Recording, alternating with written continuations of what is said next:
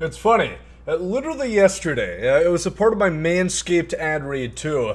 I mentioned the Twins, rotation being soft. And of course, this same day, Joe Ryan goes 7 innings, no hits. And there's arguments. Should Rocco have pulled him? There's two ways to look at it. One, the Twins technically are in a playoff hunt. I think they're 5.5 games back, but come on, they're playing the Royals. They should certainly get a couple wins here. But it's either this, have a chance to get your 18th or what, 19th? It's losing track at this point, how many playoff losses consecutively. It's either that or having Joe Ryan's elbow being pulled clean off the bone like some slow roasted ribs. Tough, but other words, big news, Team Affinity, Season 4 here. The brand new featured program is coming in hot. Some pretty crazy cards and some very, very ludicrous attributes we've seen. I'm getting pretty damn excited. I am, after what was a little disappointing first stretch there. But let's get into new reveals. Let me know what you guys think about these cards down below in the comments section, which cards you guys are gunning for, and let's get into it. So, yesterday, they went ahead and revealed the AL Central, which there's some names here. There's some ones that are intriguing in my opinion. We'll start things off looking at this Donruss baseball card for Cliff Lee. God, it is so... It is really amusing, at least to myself. Maybe I'm the only one who thinks it's funny. That these guys are looking like they're in a, sponsorship for a non-licensed mobile baseball game. They're just wearing the Hanes t-shirt and the plain baseball cap that your dad might have. But Cliff Lee is the Guardians card right here. Of course, I did get that one wrong. I will say, I was 4 for 5 on this stretch right here. I've never truly loved Cliff Lee cards. They're always just, they're there. It's not McCutcheon Morsel or whatever new fodder the collection's going to be on Friday, but I don't think it's going to be like a top 5, top 10 starting pitcher, but we'll see, because the attributes are pretty damn crazy. They're a hell of a lot better than you'd think looking at, like an Alan Trammell card right here. You're just squinting like, damn, they really put me in this shit, huh? They didn't pick Granderson, they didn't go Kirk Gibson, they put me. Nobody, I don't even want to use this card. He's here. You're going to have a lot of contact, probably maxed out. If he gets to 90 power, I would be shocked. But I'd also be happy, because then he could kind of be like a Cal Ripken card, which would be a little insane to... I don't know, Alan Trammell's a great player. It's just some legends don't make the transition smoothly when it comes to Diamond Dynasty and how good they could be. Torii Hunter is an interesting one. Now, Torii Hunter hasn't exactly ever had a crazy card. I don't think his TA4 last year was probably the best he's ever had. And I want to say they put him back in the game in MLB 20. I'm cautiously optimistic. The problem with him is, they just stack his defense up to like 99 everything, which, again, fielding, it's not important. Like, if Torii Hunter had 60 fielding, that'd be a big fucking problem. But the difference from, like, 80 compared to 99 or even, like, 95 isn't really that big of a deal. So it really just boosts up in overall, and they hinder on the offensive stats for Torii Hunter usually a lot. So, Ray Durham. Unironically, probably the one I'm most excited for here. Yeah, Torii Hunter, I am. If I had to pick here, I'm probably going Ray, Torii, and Cliff Lee. Actually, maybe Trammell, as much as that sounds crazy to say. But Ray Durham, switch hitter, should have a lot of contact. His card's fucking crack, man. His BR card, I think I batted 650, nearly 700 with a gold card in BR, obviously. Facing up against jobber bronze cards on all-star difficulty against half of the players who are just on their handheld switch mode, getting ready for their mom to call them for dinner. Not exactly the highest competition there, but he did well. And then Brett Saberhagen, the guy who's just kind of here. Again, it was pretty obvious he was going to be the pick here, which, again, we were 4 for 5 on. And one thing I will say, once we get to the attributes, I think you'll kind of change your tune, because, no, these are not the craziest names. We could have gotten a Mauer. We could have gotten a Curtis Granderson. A couple of these are a bit tougher, but I want him to add more legends. You don't have to add, like, we don't need Jeter, A-Rod, Bonds all in the same year, Sosa. If you just put in some good franchise legends like Maglio for the White Sox and the Tigers right there, it'd be great. The Royals, That's a bit tougher one. Moving on to the AL West right here. We got some more big ones, starting out with Edgar Martinez for the Mariners. He was not one of the big ones I was talking about. The contact is going to be big. The power should be fairly big. But the defense, un pequeño. Little few years reserved from the Spanish too, if you wouldn't believe it. I don't know. He's kind of just going to be a card. Pudge, Ivan Rodriguez.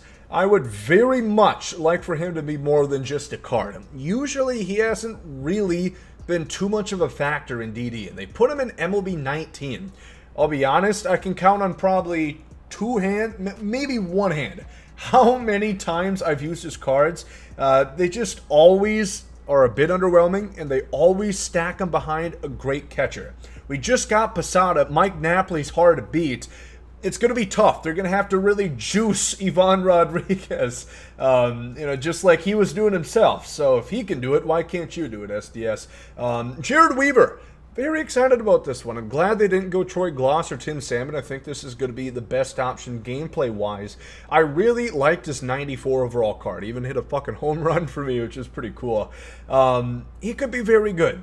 It all is pretty contingent on the hit per 9. I think his pitch mix is a basic sinker repertoire, if I do remember correctly. Yeah, four-seam sinker slider, circle changeup 12-6 with pretty damn good velocity differentials, as I'm looking right now. You guys can't see it. Just take my word for it, damn it. I'm excited for Jared Weaver. Rickey Henderson, you could almost put him in the same boat as Ivan Rodriguez in terms of they kind of just fuck over his cards sometimes, but I hope they don't do it again. Rickey is one of the greatest players ever. A lot of people don't put him in those same lines. They kind of just assume, oh, he was a base stealer. He was like Billy Hamilton, but a bit better hitter. No, Rickey Henderson was phenomenal. He was really fucking good, but you wouldn't know it based on how few people use his cards in DD. Some people do, obviously, but he should be like top echelon of cards. Thinking of the max speed, the good defense, the high power for a leadoff hitter. I really want them to put him to glory. His swing, is not the greatest, but, we can work with that. It's all a mental thing at the end of the day. Then Roy Oswalt. Again, I am excited for. I've very much enjoyed Roy Oswalt cards in the past. He could be good. I think, again, a pretty standard sinker pitch mix for him right there. I'll be honest, this is probably, to this point, the best division that we've seen. The only one I just know offhand that's probably not going to be good as Edgar Martinez. Everybody else could be pretty damn great. Here we go. The NL East is certainly not the least. It's kind of, flashing back to MLB 20's Team Affinity, where the American League was kind of lackluster, and then we just get a bunch of big boys right here. A.J. Burnett, Hank Aaron right there for the Braves. A.J. Burnett, again, it's kind of the point where it's, it's Gary Sheffield or it's A.J. Burnett. There's two options that the Marlins can pick. They don't have Cliff Lloyd's rights anymore. He's good in the game. That's a good thing. His Team Affinity card, speaking of MLB 20, was pretty great, so I'm looking forward to him. Again, do I think he's going to be better than Randy? Do I think he's going to be a de facto top 5 starting pitcher? Not necessarily, but if he's good, I'll give him a fucking shot. Hank Aaron, he's gotten bad cards in the past, but based on how much they're juicing these cards, I know you see the face of the franchise. Again, speaking back to MLB 20, a lot of those cards are pretty underwhelming. I don't think that's going to be the case. From what we've seen with the Posada and the Sean Green, I'll show you in just a moment, these should be right at the meta right now, and a few outliers, I would guess, for better or for worse. On the top end and on the, below the 16 layers of shit, or whatever that Moneyball reference is. But Hank Aaron, wow. Yeah, no snow on the ground yet, and he is in the game. Round of applause, SDS. I appreciate it. We got Andre Dawson right here. He looks surprised, looking at Mike shit over here. Like, really? They gave him a card instead of Chase Utley, Roy Halladay, Ryan Howard, Jimmy Rollins? Really? Mike shit. Yeah, you and me both, Andre. Could be good. He's had very good cards in the past. His POTM card was not really great, but this one could be, so I'm looking forward to Andre Dawson. Kind of a jack of all trades right there. A very good 5-tool guy. Mike Schmidt, we talk a lot about him as far as being underwhelming. His swing is a big thing that people don't like. And again, is it an actual thing of the game causing it? Is it something to do with hitter tendencies, where they hit the ball? Is it something to do with vision? Is it just a swing is bad? We don't truly know. It's just a widely given consensus that Mike Schmidt cards do not perform to whatever his attributes say. It's a goddamn lie. But he could be good. It's just a little unfortunate that he gets the card instead of a lot of fan favorites that people, the majority of people playing the game, that actually were alive to see. Tom Glavine here for the Mets. I was technically right on this one. I think I got 5 out of 5. Technically, I think I said somebody else with it. Yeah, I didn't say Jared Weaver. I mentioned him. 4.5 out of 5, damn it. And I didn't get Hank Aaron. I think I got, what, 3.5 out of 5? We'll take. Glavine should be really good. He's a soft tossing lefty. He's going to hit all the spots and a few more. His pinpoint, his pars should be tight, like they're doing its Kegels. It'll be well up. I'm looking forward to Glavine. I didn't love his signature card, at least past a few weeks. People started to learn to hit him pretty easily. But Tom Glavine, I am looking forward to. Those are all the cards at this point. We'll see all of them on Friday once they reveal the new TA4. But let's check out some attributes, man. Sean Green. I gave a pretty synopsis the other day saying he's going to kill righties, correct? He's going to hold his own against lefties. I'd say he's definitely more than holding his own. 102, 100. It's not insane versus left. You know, it's not quite Andrelton Simmons levels, according to, you know, who was it? Rory over at SDS who said that. But he's got gold defense, which is plenty enough. He's got 80 speed out of the box. It's pretty damn good. I'm looking forward to Sean Green. He's got a great swing. Of course, some people remember him from his infamous Moment Extreme. I think that was, what, MLB 20? Cougs! I know, still has nightmares to this day about that one. But Sean Green, I am looking forward to this one. It's a good card. You know, we thought the Blue Jays could have done a little bit better with maybe Halliday, maybe Delgado. Sean Green is really fun, and it's going to fit some theme teams, as if there's actually a purpose to run theme teams outside of your own enjoyment. Jorge Posada, coming in hot. 100 contact right. Instantly, people started shedding tears as if that's the end of the world. Is it?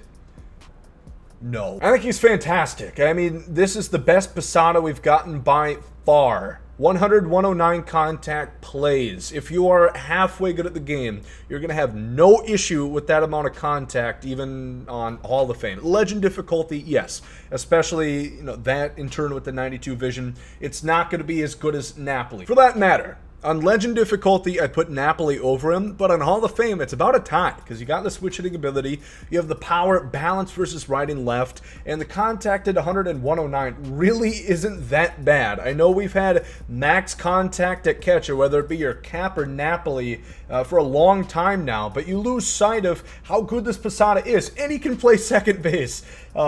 Yeah, I was a little bit shocked by this, as you can see my tweet. I guess it was a big moment that a lot of Yankee fans recognize. He played 1 inning at second base. I think it was in 2011. Somebody posted this clip right here. I think this was his last year, one of his last few years. They just put Posada out there. Yeah, greatest utility player of all time. Damn right. Realistically, this is Matt Carpenter as a switch hitter, the POTM one that people still vehemently use to this day. I'm looking forward to it. These cards should be juiced. I think we got a good batch. We have 2 more divisions to look at too. We have the Central and then we have the West. That'll be revealed the next coming days. So let me know some predictions that you guys still have to those. But yeah, we saw Hank Aaron. We saw Rickey Henderson. We've seen some big names. And we're starting to see some good attributes. They're 2 for 2 as far as I'm concerned. Again, is Posada the de facto best catcher? No, not necessarily. Is Sean Green better than Juan Soto? No, not necessarily. But I'm looking forward to it. I'm very optimistic about TA4 a hell of a lot more than I was 2 days ago. Again, as far as XP, just kind of want to fill you guys in on this. If you've already pretty much gotten this program done, you might as well stop doing your daily moments. They're probably going to move these up to 2,500 XP per, which that's 7,500 that you get right off the bat. So just store these up if you aren't looking to get more progress in the current program. That is something that transfers. You get 30K from the exchanges, which are very easy to do. Again, March to October, it's very good. I have a couple videos on the channel where I give some tips for that one right there. And you get past XP from prior programs. So if you didn't finish this one out, if you play it for the next program, for TA4, you'll get progress for every program that you didn't max out, which is very cool. Also, mini seasons is good. You guys can go ahead and preload, just get up to the playoffs, and then you're going to get a big reward gate of XP, which is awesome. And, you know, you get the cards, the Demon, and the Longoria, which you're going to need for the new collection on Friday. I'm very excited. The content's in a good spot right now. I hope they hit it out of the park. This is a big program that you do not want to fuck this up. Seriously. But I'm excited. I hope you guys are as well. I think they're setting it up pretty good to this point. So I'm going to wrap it up there. Leave a like if you guys did enjoy. Subscribe if you guys are new to the channel. And thank you all for watching. I hope you guys have a great day. Thank you. Out.